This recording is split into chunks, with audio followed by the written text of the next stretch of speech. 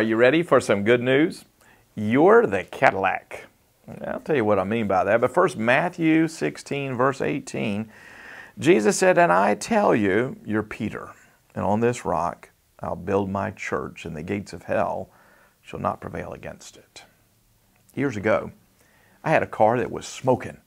I mean, literally, it had smoke billowing out the exhaust pipe. It was definitely time to get a new car. Well, not new, used, but new to me.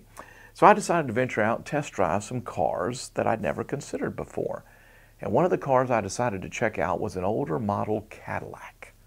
My grandmother always drove Cadillacs. Of the American-made cars, they've always been the creme de la creme. In fact, there's a figure of speech, maybe you've heard. It's the Cadillac. It means simply the most luxurious, the best. So I sat down in the driver's seat of the old Cadillac and I felt a strange feeling. It was odd. I didn't expect it.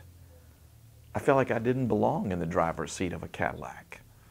Never mind the fact it was an older model and probably cost less than my previous car, but it was a Cadillac, and I felt like I didn't fit with it. And sitting there, feeling like I didn't belong in a Cadillac, I heard a distinct whisper of the Lord. "So, what other limits have you put on your life, Alan?" It wasn't about a Cadillac versus a Buick or a Chevrolet. It was about the invisible ceilings that I secretly put over my life. God wants to tell you who you are, and He wants to take the limits off your life. So when Jesus called the unstable Simon by a new name, Peter, which means rock, the Lord was announcing a higher reality than the fickle disciple could have seen. For the Christian, being an heir of every spiritual blessing in Christ isn't a goal to aspire to.